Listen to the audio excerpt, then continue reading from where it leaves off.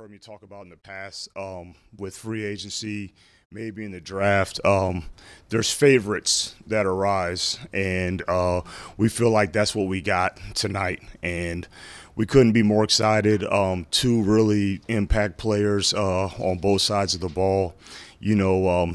Starting with Jameer, he was definitely a guy that we had identified early on in the process. I really kind of just saw him really for the first time when I went to the Texas-Alabama game, and just kind of he kind of stuck with me since then. But look, it's like a handful of favorite players in the draft, and some of those guys were taken before we were able to pick, but Jameer was certainly one of those guys.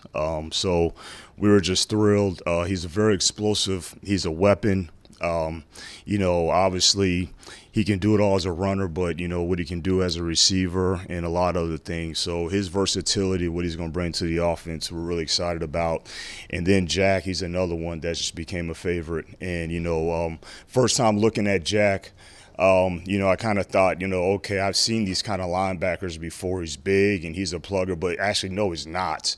The more you look at him, the more athletic his traits came out and became very, very visible. And then, you start looking at the athletic numbers that he's produced in terms of a lot of top 5 athletic categories among all the linebackers in this year's draft. And for a 6'4.5", 250-pound inside linebacker, that was pretty impressive. But then we're not even getting into, two-time captain. We're not getting into extremely instinctive, extremely smart, extremely physical, very versatile. He can do it in the run game and the pass game. So, again, we're just ecstatic about both those players, and we had a really, really good night.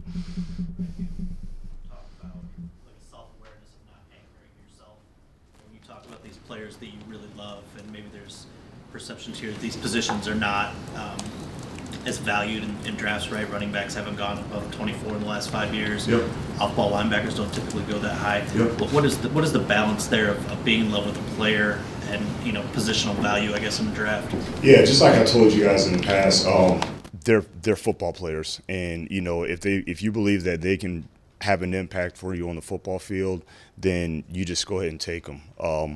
And that's just, starting off with Jameer, even we had 6 and 18, obviously we had thoughts of, maybe at 18, but, we didn't feel great about it.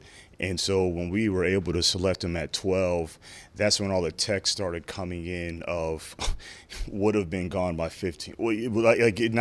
Just a lot of picks, a lot of people saying they want to trade up, they want to get in, So I wouldn't have even felt good of him staying at 18. But again, it's not about just don't pick a running back, because that's not how we really view him. And then it's the same thing about don't pick an off-ball linebacker.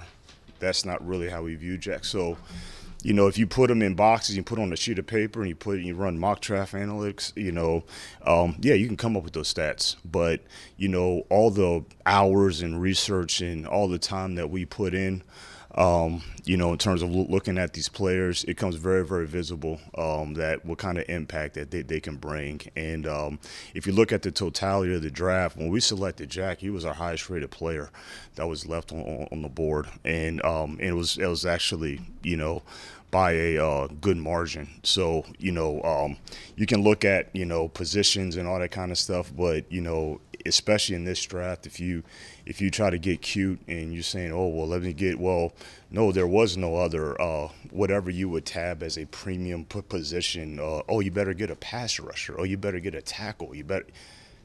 No, that's not what the case was. We had him as a highest rated player, and the same with Jameer.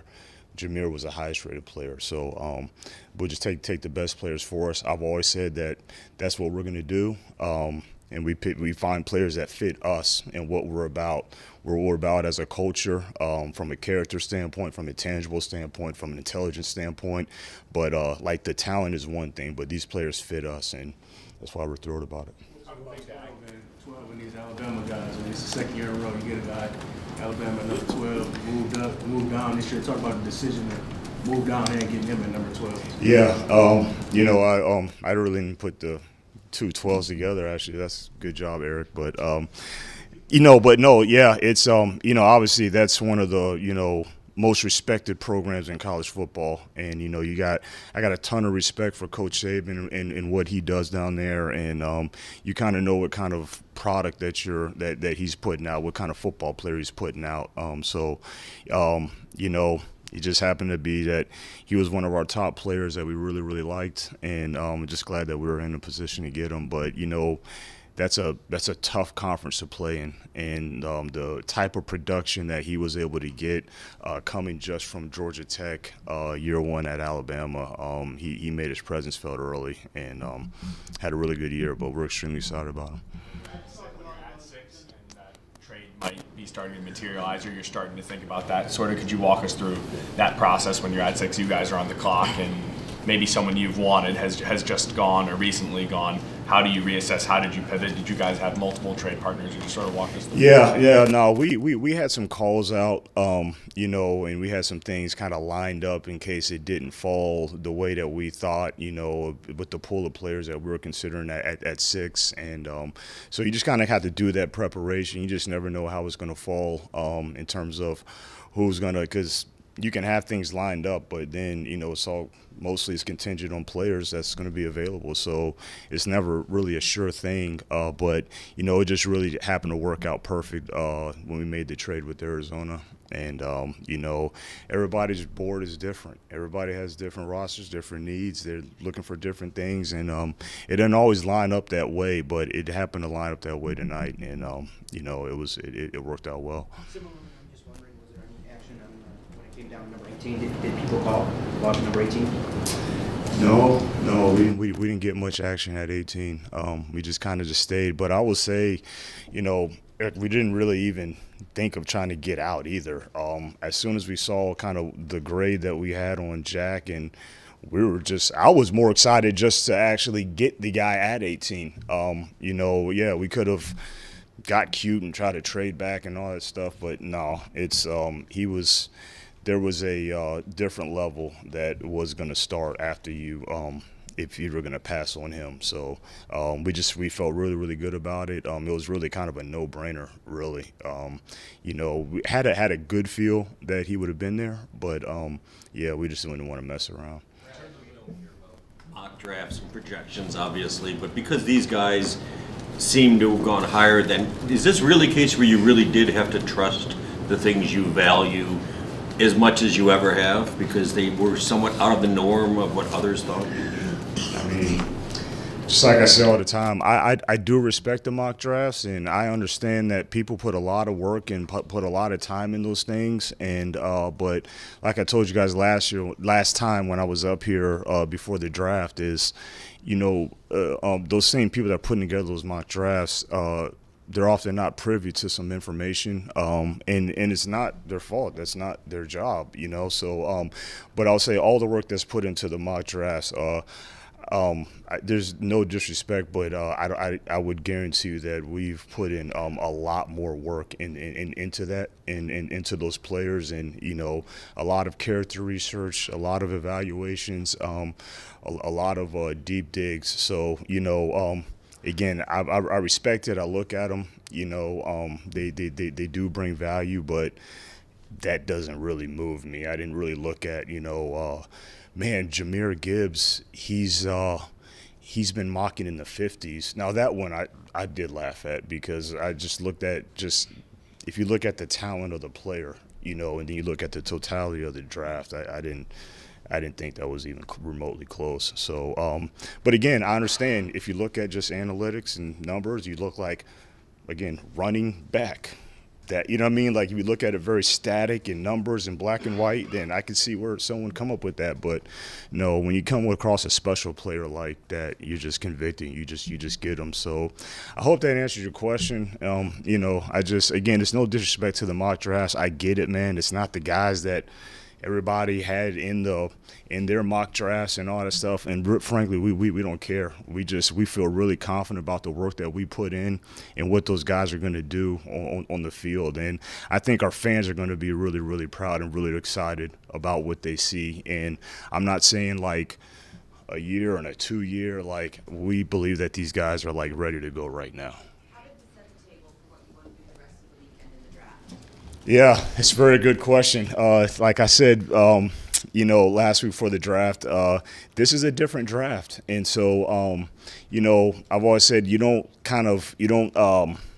draft with the depth chart, but at the same time, you just want to get the best football players for you. So once we made the trade with Arizona and we were able to still get 34 and still get those 2 players, we were pretty excited. So when the first round ended, there's still some good players that we'd be excited about. Whether we stay or not, that remains to be seen. You still had the flexibility of going up or down, but I think we're in a really good spot. When you have a pick early in the second round like that and people sleep on the draft for a night, does that add to the value when you're early in the second round? Yeah, I think it's a little bit to that.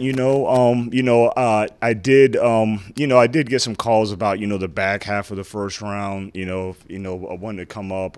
Just kind of looking at the totality of who was left. We felt pretty confident of just staying right there at 34. But it is good to kind of let the dust settle. You can kind of restack it, reshuffle it, and just kind of see, like what really is the best move. Is the best move to see what's available? Is the best move to go up? Is the best move to stay where you're at, go down? So I feel really good. It's been a while since me personally, I was in a regime that had that pick. It's been a minute, but we feel really good about it. We're excited. Watching Jameer at Alabama, you could see some overlap, I guess, with what DeAndre does on the field in terms of his receiving skills. Yep. We asked you kind of similar questions when you signed a bunch of cornerbacks with what that meant for Jeff. So what does this mean for DeAndre, if anything, to you? Yeah, DeAndre, he's still on our roster. He's still part of our team. He's still under contract with us. He's a dynamic football player, so it hadn't really changed the math there yet, but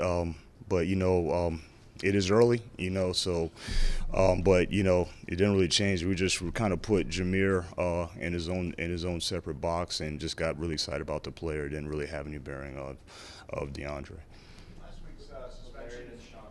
Last week's suspensions do anything to you for the draft in terms of adding depth at the receiver position that took a hit there? Yeah, you obviously think about it. When you lose, multiple players at one position, it's pretty obvious that you got to kind of be rational, be sound, and look at all your options. But I'll tell you, that's another thing about Jameer is that, again, I know people put him running back, but he does a lot of special things in the passing game.